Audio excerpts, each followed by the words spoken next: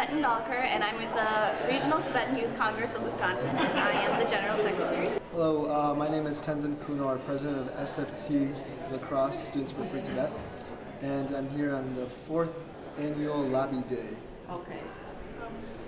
We were set up with our senators, the senators that represent Wisconsin, and that's where we're from, and we were set up with representatives from our district. We have a lot of politicians who support us and who know that we are supporting them back, so I think it's very important that we come here and let them know what we want, because our vote does count.